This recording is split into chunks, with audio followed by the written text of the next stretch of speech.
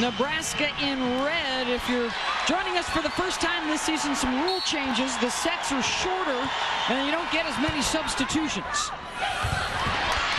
Games are to 25, best 3 of 5. The winner will face Stanford on Saturday night in the final. And the hitting error by Nicole Fawcett gives Nebraska the first point of the match. And you mentioned those shorter sets makes the dominance of this Penn State even more remarkable. Nobody a year ago would have told anybody with conviction that a team could possibly do that. The shorter the set, the more the advantage to the underdog. Armato with the kill. What's almost as impressive as what Penn State has accomplished this year, Karch, is what Nebraska has accomplished. They graduated or had retire 4 All-Americans from their team last year, and then their starting middle, Corey Cooper, got hurt this season. And yet here they are back in the semis when nobody expected they would do it outside of the state of Nebraska. Fawcett dug up by Larson. Glass going to set Hodge out of the back, and the tip gets down. And not only did they lose 4 All-Americans, but 2 of those were players of the year, the whole country. So 5 players they've plugged in. Nobody would have called Nebraska, and nobody did call that they would win a share of the Big 12 title or be back here, and overcame tremendous odds last weekend to come back from down 2-0 against Washington. Mueller got it through. She's one of the 4 new starters in their lineup this year. 4 sophomores now starting at Nebraska. She was the regional most outstanding player last weekend. 24 kills and 16 digs in the region final win over Washington. Wilson sliding behind, gets the kill.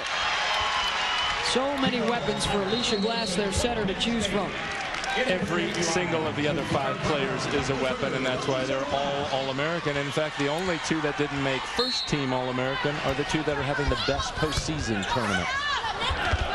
Anderson, their new setter, to Jordan Wilberger, their new middle blocker, who is making just the 6th start of her career tonight. She had barely played when we saw her step in to replace Corey Cooper, who injured her knee, blew out her ACL at Texas. Wilberger has been doing a great job in the postseason, hitting over .330. Glass looking to Wilson, sliding behind. Jordan got a piece of it. Fawcett off speed, popped up. Nope, they're going to say it got down. Point for Penn State. Well, Jordan Larson's already been showing off her skills, and Coach Cook says she's the best player that's ever been in the Nebraska program. We've seen her block already, pass. Let's wait for some attacking from her also. She took that team on her shoulders in that 5th set last Saturday. That's something we may see a lot today, the service errors. It's a high-risk, high-reward system that Russ Rose lets his team do. They get a lot of aces as well, usually. But it drives him nuts a few times. He says they get a little too careless with that. We have such great blockers. Let's give them a chance by getting the ball in. Rachel Schwartz, one of 3 Nebraska natives in their starting lineup, as Megan Hodge gets the kill. She was the region most outstanding player last weekend in University Park.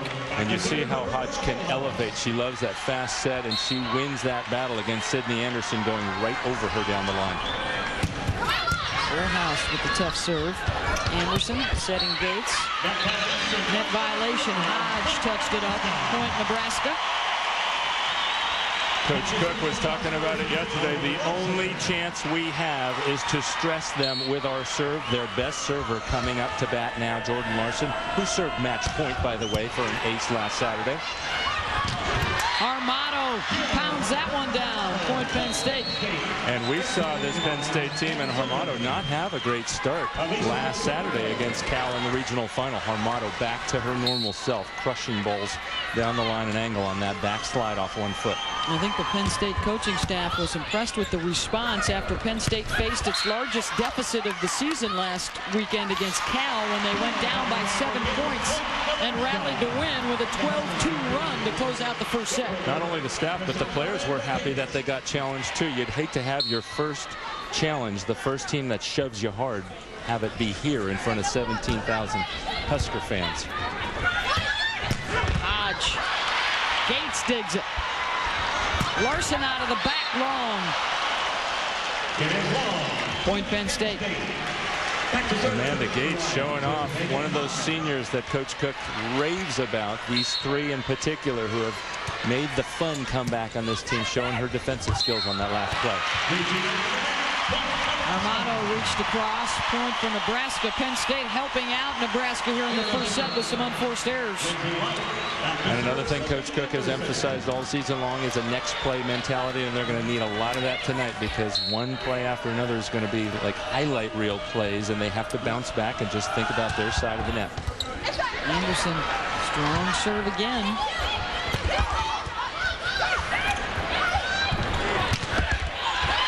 Full house pops it up. Fawcett's dug up by Banworth. Mueller cross court with the kill. Wow, that was a Fawcett-like angle right back at Nicole Fawcett.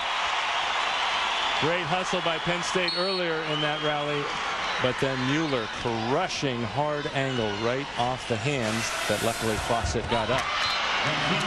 Service error gives the point to Penn State. They have not seen a crowd this big this year, but they have seen crowds that are pretty boisterous on road trips to Hawaii, Minnesota, and Wisconsin this year. And with this experienced group, they've seen big crowds in the past. They didn't think that would be too much of an advantage for Nebraska. That's a big reason why Coach Rose scheduled those. He wants them to be ready for if they face Nebraska in this situation. Nebraska, meanwhile, certainly thought that they could use the home crowd to help them out.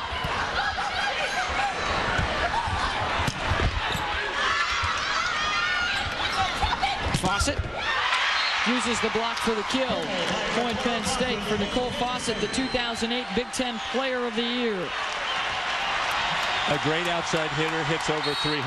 Nicole Fawcett hit most of the year over 400. That's unheard of for an outside hitter. She's got to be a leading candidate, along with maybe Jordan Larson, for Player of the Year. The ace for Kelsey Ream. Penn State by a pair. First set, best 3 of 5 to decide who goes on to the final to face Stanford. Glass has to play it over. Anderson tried to connect with Wilberger. That's a connection that's only been together for a few weeks. It really has, and it's been working for the most part. Anderson does have to run that some to keep blockers like Ariel Wilson honest in the middle. Back set to Mueller. Dug up by Hodge. Also tried to push it deep. Anderson outside to Lindsay Light.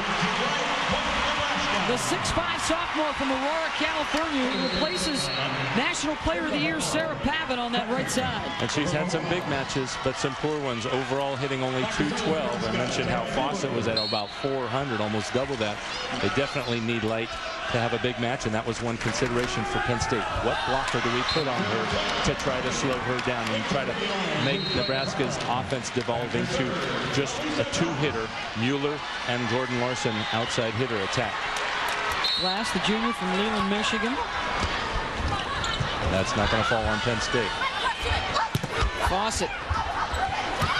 They've been able to cover her fairly well so far. Glass going to go back outside to Nicole, and with just one blocker up, that's a mismatch. And that's the trouble and the challenge that Wilberger faces. She has Ariel Wilson coming at her.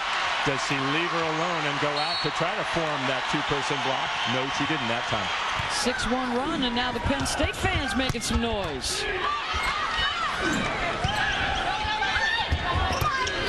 Glass calling for it. Now Anderson going to work. Glass backs at Blair Brown. Right at Mueller, got it up. Larson getting a swing and goes deep for the kill.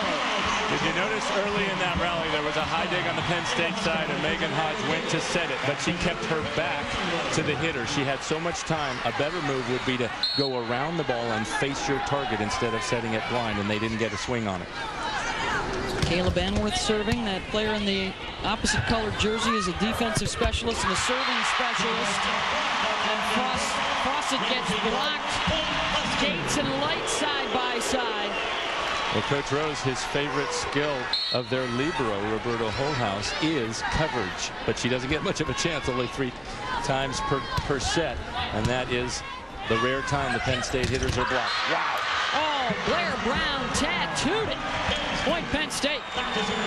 Can't teach height. 6'5" with a good jump. She rockets this ball. Watch coming in off one leg. Baboon. Back set to Light. Got it. Point Huskers.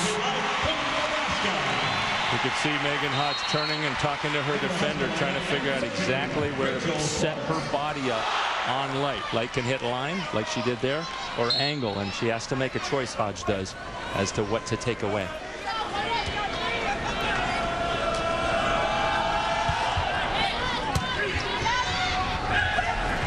Wilson, solo swat for Larson.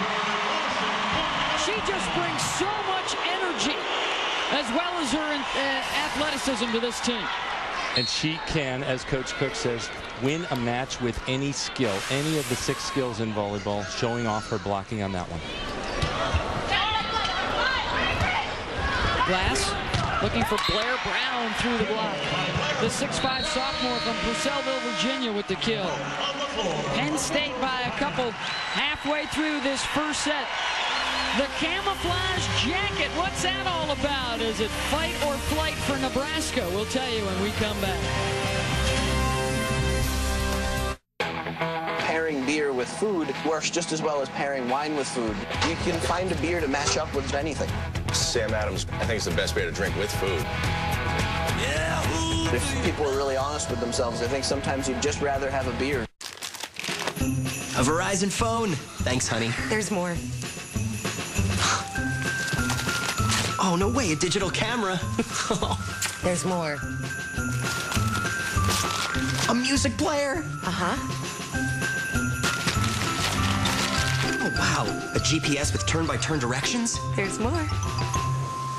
Verizon Wireless has the gifts that give more, like the LG Dare, chocolate-free, and now get the NV2 for $79.99. Verizon Wireless. Philips Norelco Architect, the shaver with a flexible head that pivots and rotates freely. So now you can easily get a close shave, even on the neck.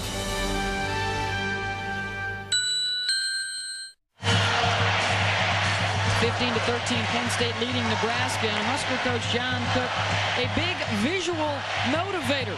And after a regular season loss to Colorado, he pulled out the camouflage jacket cards to get his team fired up and inspired for the remainder of the year.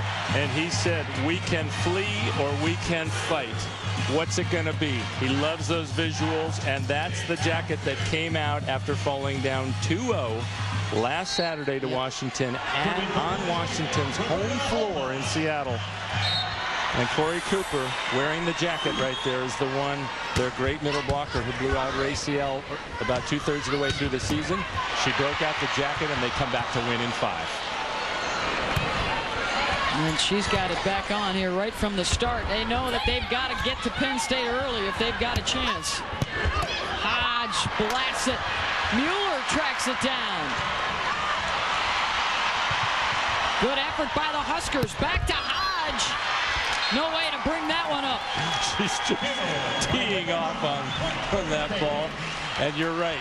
Don't wait till down 2-0 to break out the camo jacket on Penn State. This team is too deep, too good.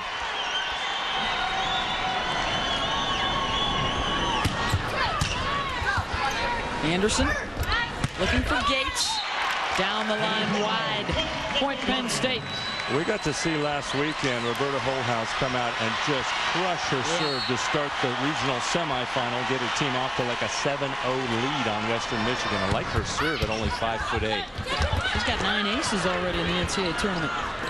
Blair Brown going to go to Hodge. Tried to go over the top of the block and missed it long. Point for Nebraska. Nice reactions by Penn State to slow down Sydney Anderson's attack on the dump. But you can see Megan Hodge come in far too early on that high set. She likes a much lower set come barreling in.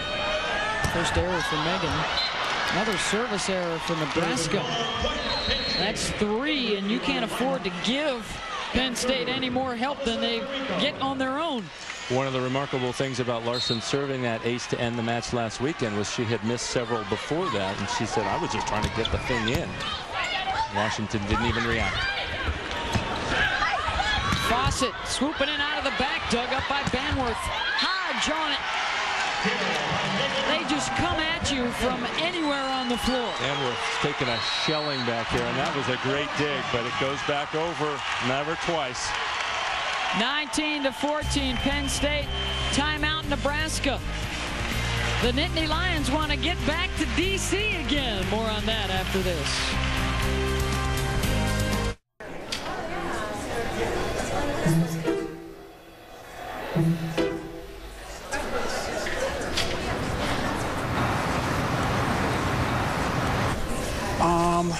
These all Saturn. You got it. Happens a lot lately. people do that. Yeah. Meet the new Saturn at the Red Tag event, where the price on the tag is the price you pay. Right now, get cash back on most 2008 and 2009 Saturn models on top of already discounted prices. See the blonde goddess? She'll pick me for my soft Sensitech cover. Well, aren't you, Mr. Sensitive? My natural leather really improves my game. Natural breed, dude. I'm lighter and it won't sting. But I'm world class, made with the finest premium leather. Oh, hey, hey, right there! Over here! You and me. Aloha, bodacious beach bunnies. Want to play outside? Yeah, they know where I reign supreme.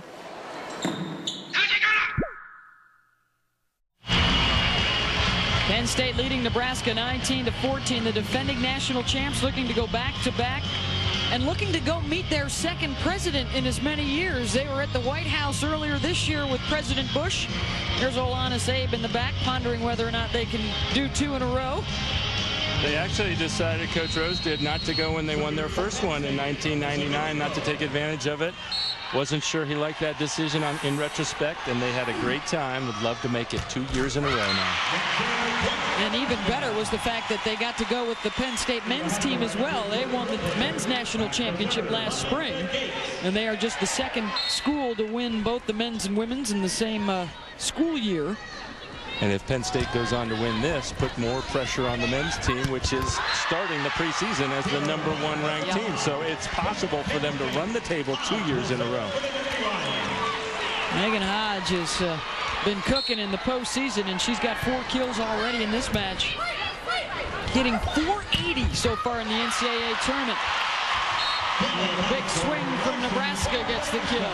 You could see Hodge making the choice to take a little something off her serve that time, and rather than jump serving, she just kept it in to try to give her team an opportunity to block or dig. Anderson, the 6-foot sophomore from Salt Lake City, on to serve this one up. A season high 57 assists in the region final win over Washington last weekend. Wilberger couldn't put it down. Holthouse there to dig it up. Fawcett cross court.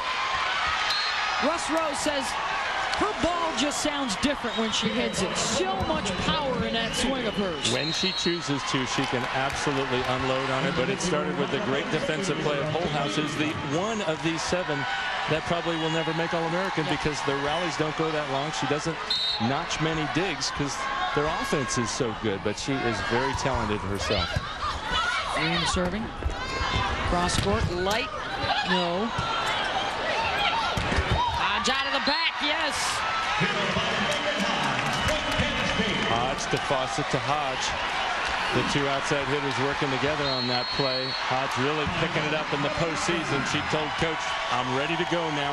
We're in the NCAA tournament. Timeout for Nebraska and Penn State. 109 consecutive sets they have won. They're working on 110 here in the opener against Nebraska. Best 3 of 5 to move on to the final. And oh, by the way, coverage of the Women's Championship will be on Saturday night on ESPN2. The winner of this one will meet Stanford at 8 Eastern. The Cardinal coming back from a 2-0 deficit to beat Texas earlier tonight. The first time in 27 years the team has done that in the semis. It's the NCAA Women's Volleyball Championship presented on ESPN by Enterprise Rent-A-Car. For more information, log on to ESPN.com. And what a performance by Faluka Akinrado and Cynthia Barbosa. In the last 3 sets, they combined for 26 kills and just 2 errors as the Cardinal will be seeking a 7th national championship. making their 3rd straight final. Probably would have been 4 if their great outside hitter Cynthia Barbosa had not blown out her ACL in her freshman year. There's Stanford with their box dinners, checking out the action. They don't want to become the first team to lose 3 finals in a row. Penn State was on the verge of that in the late 90s. Lost in 97, lost to Misty May's undefeated Long Beach team in 98, but then won the 3rd time in 1999 for Coach Rose's first championship. Another tough serve from Ream. Oh, nice play by Mueller. But was she into the net? Yes, she was. 2 points away from taking the opening set.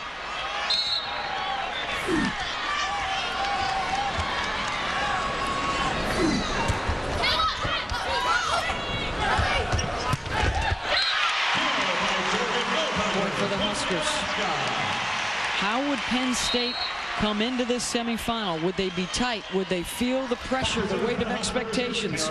Or would Russ Rose have his team loose and ready to go? And the latter has definitely been the case here in the opening set. They sure looked loose in the public practices yesterday. Looked the loosest of the 4 teams, having a lot of fun out here. Wilson thunders one home. Set point, Nittany Lions. She has been phenomenal in the postseason. One of their 2 second-team All-Americans. Hitting close to .550 in the postseason is Wilson. Fawcett to end it. Through the block, 1-0 Nittany Lions. And what patience by Wilson. She chose to pass it and run the offense instead. A lot of